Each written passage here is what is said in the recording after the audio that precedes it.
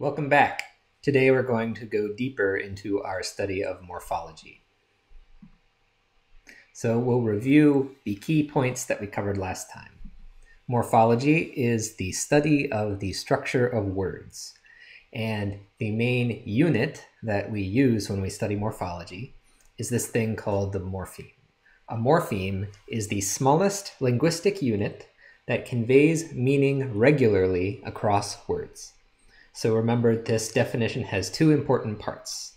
One important part is that it conveys meaning regularly. So that means you see the same morpheme in lots of different words, and each of those words has some common element of meaning corresponding to that morpheme. The second important part is that it's the smallest unit that has that property. So if you take a morpheme and you try to break it into parts, you get sort of meaningless strings of phonemes that don't mean anything. A word consists of one or more morphemes that are combined together in various ways. We've looked at affixation, and we're going to look at other ways of combining morphemes today. For example, a word like cats in English consists of two morphemes. You have the morpheme cat, which indicates the feline creature, and you have the morpheme plural s, which we have more to say about today, which indicates the plurality. In something like unclear, you have a morpheme un, which means not, and you have a morpheme clear, which means you can see through it. We saw that a morpheme, as it exists in a word, can be either a root or an affix. A root is the word to which a morpheme is added. An affix is the thing that is added. An affix is a prefix if it comes before the root, and it's a suffix if it comes after the root. So in cats, the plural s is a suffix. And in unclear, the negating element un is a prefix morpheme. We also saw that a morpheme can be free or bound. So for every morpheme, you should be asking, is it a root, a prefix, or a suffix? And is it free or bound? Free means that it can stand alone as a word. Bound means that it's a morpheme that can only appear when it is attached to other morphemes. So in the word cats, the root morpheme cat is free because the word cat can stand on its own, whereas the plural suffix s is not free, it's bound because it can't show up on its own. Similarly, in unclear, un is bound, clear is free. We saw that a morpheme can be added to a word to make a new word. And the lexical category of a word determines what morphemes can be added to it. Nouns are things that can take things like plural markers with an s and endings like. Verbs can take tense-related morphology. Adjectives can take things like comparative morphology. Nouns, verbs, and adjectives, adverbs forming open categories, which means it's easy to form new words within that category. Prepositions, determiners, pronouns, conjunctions are closed categories in most languages, meaning that it is hard or impossible to form a new word within that category. So, that's enough review. Now let's talk about something new. I'm going to talk about something called allomorphs. So you might be remembering phonology now. Remember, in phonology, we had phonemes and allophones. Now, in morphology, we've already talked about morphemes, so now we're going to talk about allomorphs. Let's take a close look at the English past tense marker in order to introduce this idea of allomorphs. So we're going to look at the past tense as it appears phonetically in English. Be careful not to be misled by the spelling. We're talking about English as a spoken language now, so we want to look at the actual phonetic forms used to express the past tense. So the verb climb, that's the present tense form, like I climb. The past tense is climbed, and I've indicated these words here phonetically. So we have climb. There's some details there like the aspirated K and the unvoiced L. We've talked about that in phonology. The important thing here is that the phonetic form of the past tense suffix is D, climbed. That's a voiced stop, a voiced alveolar stop. D, you can feel that it's voiced. So it looks in this case like the past tense marker is actually the phoneme D. Maybe it's that, we'll see. Here's another example, the word work, and then the past tense of that is worked. Now, we want to figure out phonetically, is that sound at the end voiced? Worked. It's not. Phonetically, it's a T at the end of that word, worked. You don't say worked, it's worked, right? So it looks like in the word work, the past tense is actually something different. It looks like it's actually a T, a different suffix maybe. And how about a word like blast? What's the past tense of blast? It's blasted. Notice that there is a vowel that is there between the t and the d, a schwa vowel, so the past tense marker there appears to be ud. So we're in this situation where it looks like there's 3 different past tense morphemes in English. We have either a suffix d, which is voiced, a suffix t, which is unvoiced, or a suffix ud, which has this extra vowel in it. So what's going on here? Are there really 3 past tense markers in English, or are these somehow just 3 different forms of the same underlying thing? Remember in phonology, we saw that a single underlying phoneme can be expressed as very many different sounds, different allophones. So maybe something analogous is going on here. And in fact, phonological rules, phonological alternations play the pivotal role here. So we can see these 3 things as 3 forms of the same single underlying morpheme. And the reason they appear different when they're attached to those different words is simply because of phonological rules. In particular, English has a voicing assimilation rule. We didn't talk about this rule when we did phonology, but you could deduce that this rule exists by looking at some data for English. English has a voicing assimilation rule that looks like this. A voiced consonant is expressed as an unvoiced consonant when it appears after an unvoiced consonant. So this is an assimilation rule. A voiced consonant coming after an unvoiced consonant acquires that unvoicedness from the thing that came before it. So when we have something like climb plus a phoneme D, what's going to come out is climbed, which will phonetically just be climbed. So there's no instances here where, so in this case, the D is coming after an M is voiced, and so this voicing assimilation rule doesn't apply. It does apply to the L, so that's why the L gets unvoiced in climbed. When we take something like work, if we add a phoneme D at the end of it to get something which is phonemically worked with a D at the end, then if we just apply this voicing assimilation rule, what we get out is worked, which is exactly the phonetic form. So we see that underlyingly we have the same phoneme D, but phonetically we're getting different sounds, D and T. We also, in English, have a vowel insertion rule, an instance of epenthesis, which looks like this. In English, there's a general phonological rule which says that the phoneme nothing is expressed as the sound the schwa, when it appears between 2 consonants of the same place and manner of articulation at the end of a word. It's a bit of a mouthful, but we can see what it does here. When we take a word like blast and add a D at the end of it, just the phoneme D with no schwa vowel, what we get out is phonemically blasted, this sort of unpronounceable thing that has a cluster of 3 consonants at the end of it, which is not permitted in English phonotactics. In English phonotactics, a word cannot end with the phonemes S and then T and then D. It's not pronounceable in English. So we apply this epenthesis rule, and we get blasted, which is in fact the phonetic form of the past tense of the verb.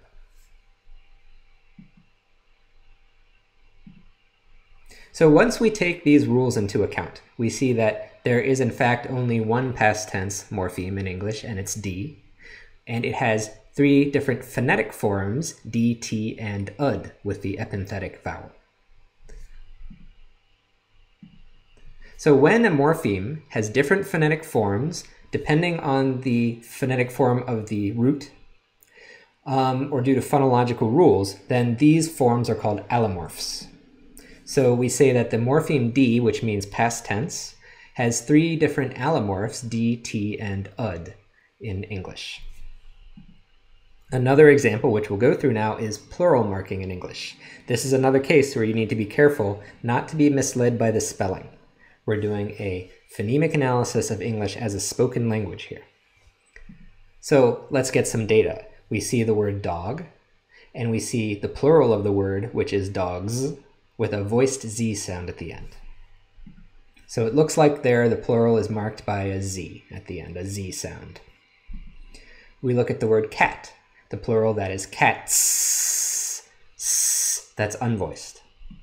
So it looks like the plural is marked by an unvoiced S in cats. We look at face, and the plural, that is faces, faces, 2 syllables.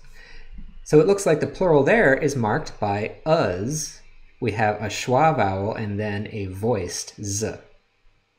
Okay, so this is really pretty similar to the past tense marker, right? We can see that there's these 3 different forms. We think these 3 different forms are probably just reflexes of the same underlying phoneme, the same underlying morpheme for plurality. What do you think that morpheme is? What is the underlying morpheme that is being expressed as these 3 different allomorphs? Take a moment to think about it. Now, you might think it's S. In that case, you're being misled by the spelling. It's not S. It's actually Z. And how can you tell that it's Z? Well, in the case of faces, it ends with the Z sound. If it were underlyingly an S, then the plural of faces would be faces with an S, but it's not. So here we have 3 allomorphs of an underlying morpheme, which is in fact Z. We can see that by running a Z morpheme through these same phonological rules, which also applied to past tense marking. In fact, these phonological rules apply everywhere in the English language. So if we take dog and add Z to the end, we get dogs after running it through the rules.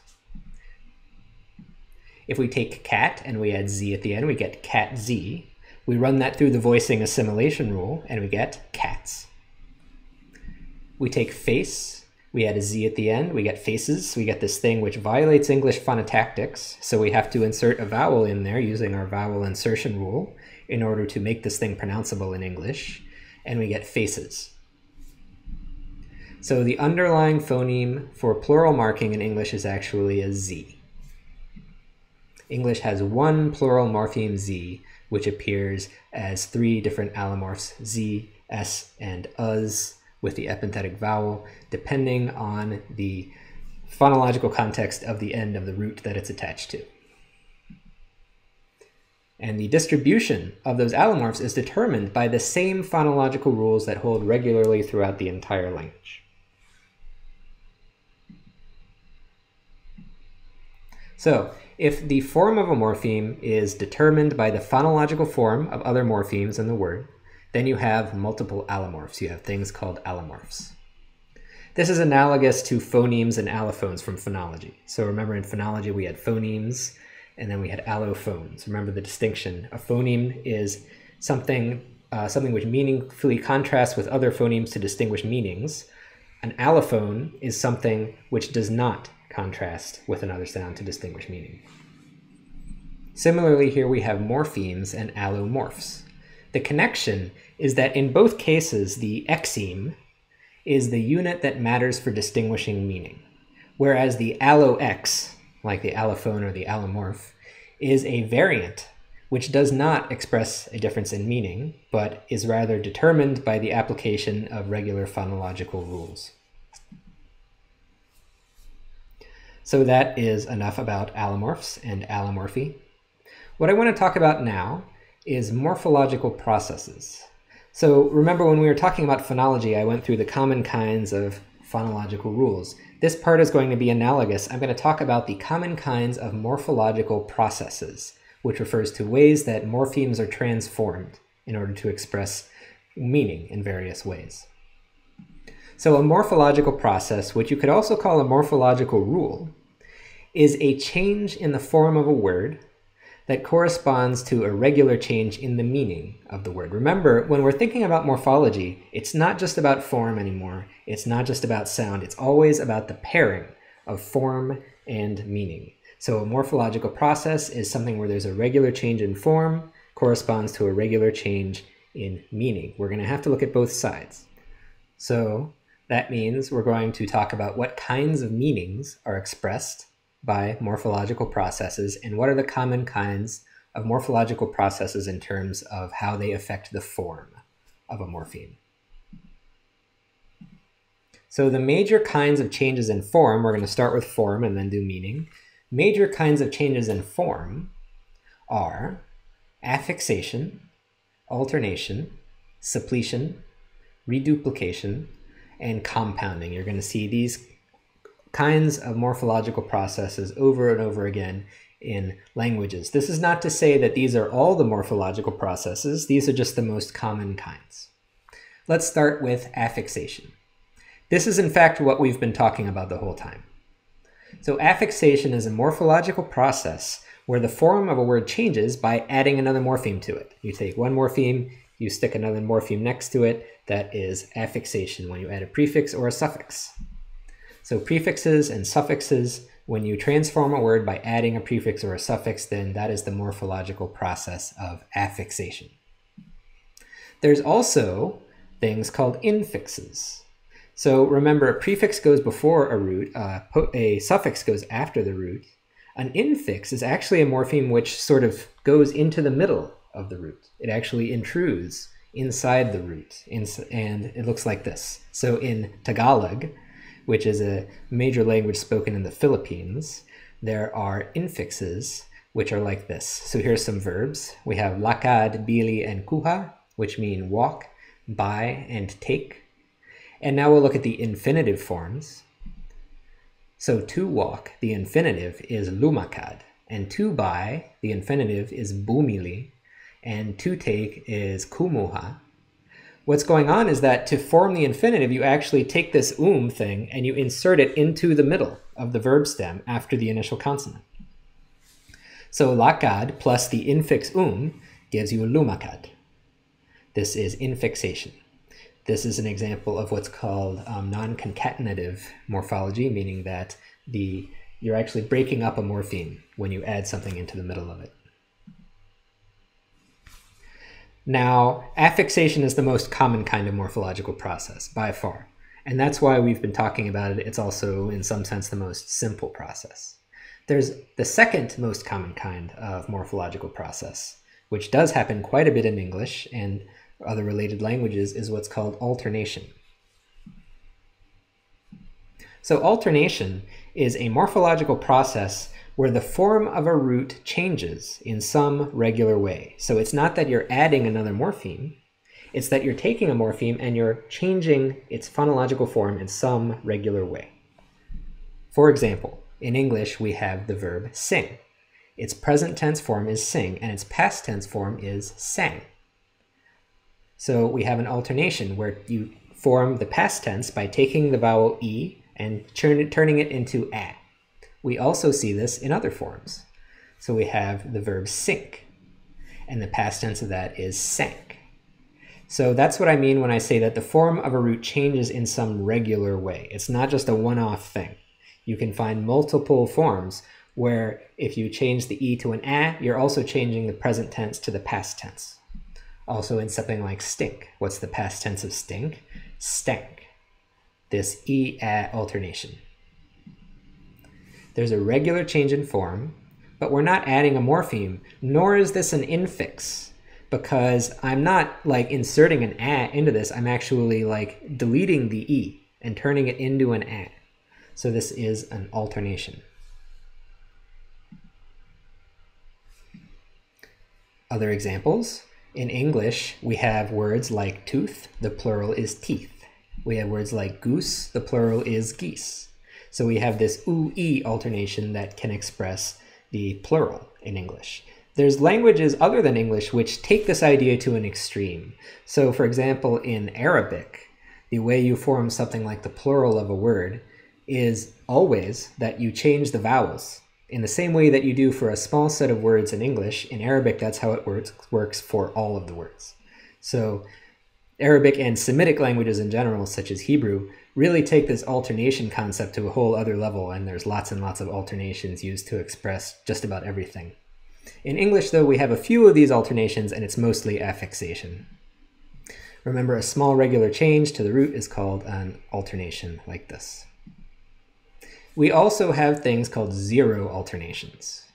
A zero alternation means that a gradation of meaning is expressed by no change in the root. So we have this word sheep in English, and the plural is sheep. And we call that a zero alternation. The idea is that we altered the morpheme by doing nothing to it. So that's why it's called zero alternation, because we didn't do anything. Now the next kind of morphological process is suppletion. Suppletion is a morphological process where a root is changed completely and unpredictably. So for example, in English, we have this verb go. The present tense is go, you say I go. But in the past tense, the form is went. And if you didn't know that the past tense of the verb go was went, there's no way you would guess it, right? There's no way that you would have guessed that went is the past tense of go unless you learned it. So this is suppletion. This means that the root is changed in a way which is complete and unpredictable. Another example would be in the English pronoun system. So we have this word I, which means the first person singular subject pronoun. So you say I walk, meaning it's first person, so it's me, singular, it's only me. And it's a subject, so you use this as the subject of a verb. Then the plural of that is we. And if you didn't know that the plural pronoun was we, there's no way you would have guessed it. So when we go from the singular I to the plural we, there's an unpredictable change. And so that's suppletion. Also, when you go from the subject pronoun I to the object pronoun me, like when I say you saw me, then that is again a change in meaning which corresponds to a change in form which is totally unpredictable. If you didn't know the object form was me, there's no way you would have guessed it. The form went has nothing to do with the form go. In fact, went used to be the past tense of another verb, wend, and somehow that became the past tense of the verb go. It's important to contrast suppletion with alternation. Remember, alternation involves a small and a regular change to a root. Suppletion involves a complete, unpredictable change to a root. So remember, when we were talking about alternation, we saw many examples, like sing, sang, stink, stank. But with go, went, you can't find any other examples of that. It's not even clear what it would mean to find other examples of that, because it's a complete, unpredictable change. So that is suppletion. The next major kind of morphological process, something we don't really have in English, is reduplication. Reduplication is a morphological process where a morpheme is repeated. So here's what that looks like. In Indonesian, the word for house is rumah, the word for mother is ibu, the word for fly is lalat. And let's look at the plurals. So the way you say houses, the plural, is rumah rumah. The way you say mothers is ibu ibu. The way you say flies is lalat lalat. So you form the plural by just doubling up the singular morpheme. That's reduplication. And there are many languages where this is what we call a productive process, where you can take any word and make it into a plural version of that word by doubling it. The final morphological process that I want to talk about is compounding. So compounding is a morphological process where independent words are combined together. So this means it might be hard to identify which one is the root. For example, in English, we have something like this: text plus book is textbook. You wouldn't really say text is a prefix, right? You wouldn't really say book is a suffix there. It's more like you had two independent words that got glommed together into one, and it's a compound. Something like air conditioner is air plus conditioner. Conditioner itself has many morphemes in it. There's condition and then But air conditioner comes from the compounding of air plus conditioner. This idea of compounding is prevalent in English, and it's taken to an extreme in the German language, where you have examples that look like this. This is a word consisting of 4 words compounded together, Parkzeitüberschreitung. And let's look at each part of that, see what they mean. You end up with a long compound word. It means exceeding the amount of time one is allowed to park. a compound word. And the parts are actually not so hard to understand. So Schreitung means stepping. Über means over. So Überschreitung, those last two, means overstepping. So it's a kind of transgression. The other ones are Park, which means parking, Zeit, which means time. So if I were to translate that word morpheme by morpheme into English, I would end up with Parktime overstepping, Parkzeitüberschreitung, which means overstepping the amount of time you're allowed to park. So it's quite reasonable. And the German language is full of these very expressive compounds like this. So those are the major kinds of morphological process in terms of the form, the ways that the forms change. We have affixation, alternation, suppletion, reduplication, compounding. But remember, in morphology, there's always form and meaning. There's always two sides. So now we need to look at the ways in which morphological processes express gradations in meaning, which means we're going to look at the functions of morphological process. The function of a morphological process refers to how does the meaning change when the form changes in some certain way. We've looked at the major kinds of alternation and major kinds of changes in form. Now let's consider the major changes in meaning. What functions do morphological processes serve? So there's quite a few. One very common function of a morphological process is to take a word which is in one lexical category and transform it into another lexical category. So for example, we have a noun fury in English. Then we add a suffix to it, us, that's an affixation process. And the resulting word is now an adjective, furious. Now we have an adjective furious. We can add a suffix like li to it. The function of the suffix li is to transform an adjective into an adverb. And we get furiously. Or we can add ness to it at the end. Ness is a suffix which has the function of transforming an adjective into a noun, and we get furiousness. So we sort of took a round trip there. Starting with a noun, we turned it into an adjective and then back into a noun using two different morphological processes. Another common function of morphological processes is to express a gradation of meaning. So not to transform one category into another, but just to express a sort of bit of gradation in the meaning. For example, if you have an adjective like green, you can add a suffix ish to it in English and get greenish, which means green, but maybe not as green as other things. You can take an adjective like clear and add a prefix to it un to get unclear. You're flipping the meaning around there. You can take an adjective like flat, add an suffix at the end, an affixation process, and you have flatter, expressing that this is a comparative. So these are examples of morphological processes having the function of expressing a gradation in meaning. Another major kind of function for morphological processes is expressing grammatical categories. And I'll explain what I mean by that. So for example, this is things like a singular versus a plural, noun or verb. For example, in English, we have singular nouns like cat. We add a suffix s, which is actually underlyingly a z, remember, phonemically, and we end up with cats. This is the grammatical category of singular versus plural, which is called number. So what's going on here is that we're using a suffix to express the grammatical category of number. The number of a noun is expressed here by the presence or absence of this suffix.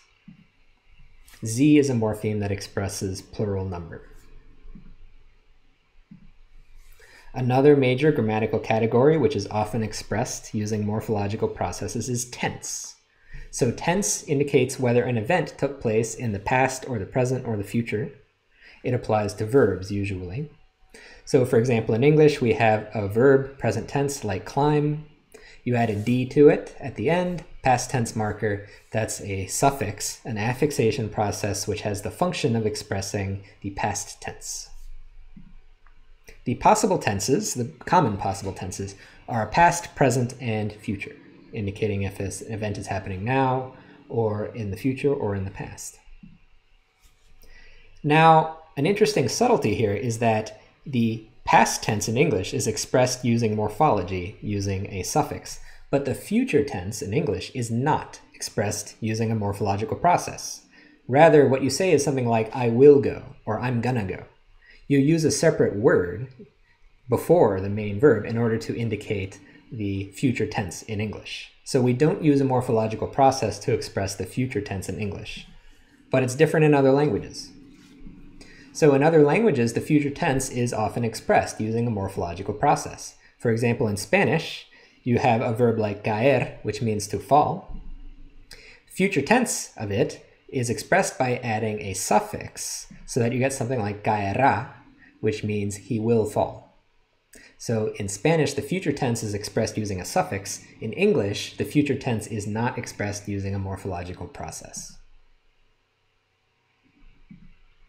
Another major grammatical category expressed using morphology is aspect. This is another thing that goes on verbs, which tells you something like how an event is unfolding in time. Not when it's happening, but how it's unfolding in time. For example, you have a verb like climb. You add ing to the end of it, expressing the progressive aspect, and now it's climbing, indicating an event which is continuously unfolding in time. The major possible aspects are progressive, that's like the ing in English, and the perfect aspect, which indicates events that are complete as of the present time. So for example, if I say he has climbed, that means the climbing is over, and that is a perfect aspect, expressed in that case through the suffix d.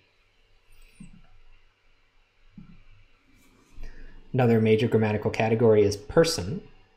That is who is performing an event. So in English we have climb, we add a z to it. That indicates that it is a third person singular present verb. The third person part of that is the person.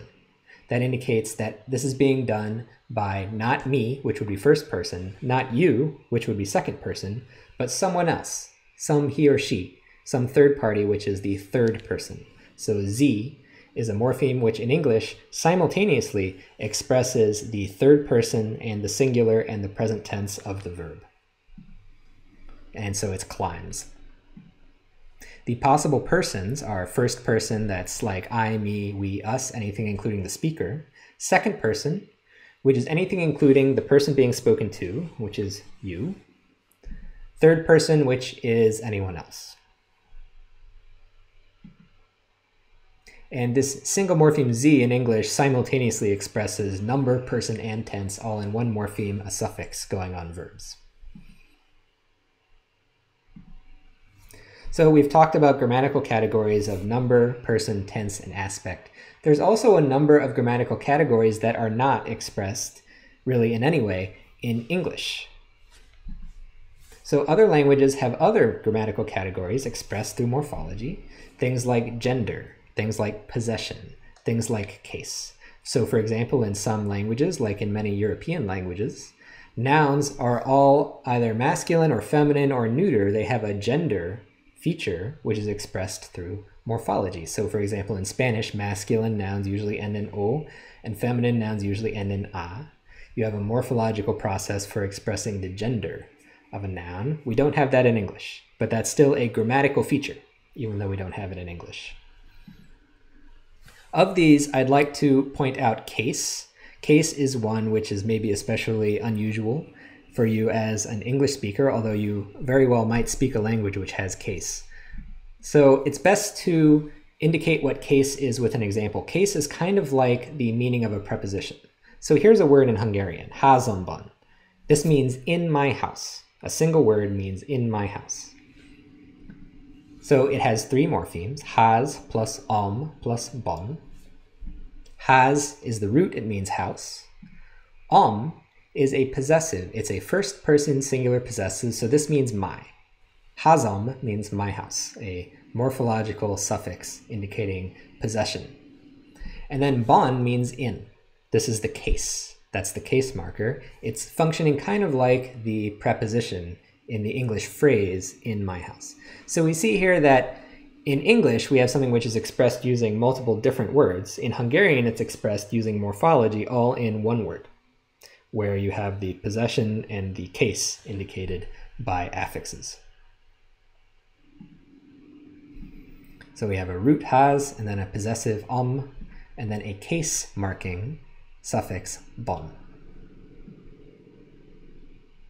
Now, the last thing I'd like to talk about is this notion of productivity.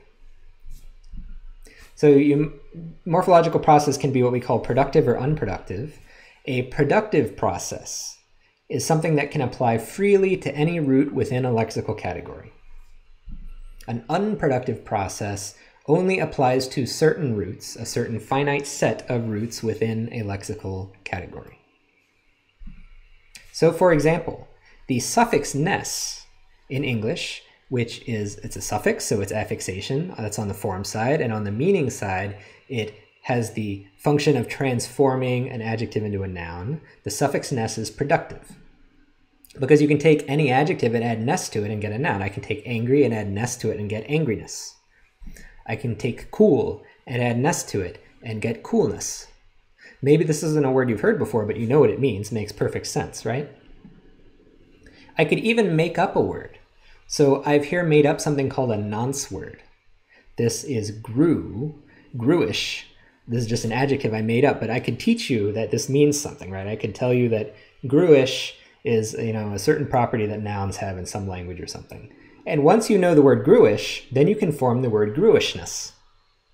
This is the strongest test for productivity. It shows that this suffix ness is highly productive.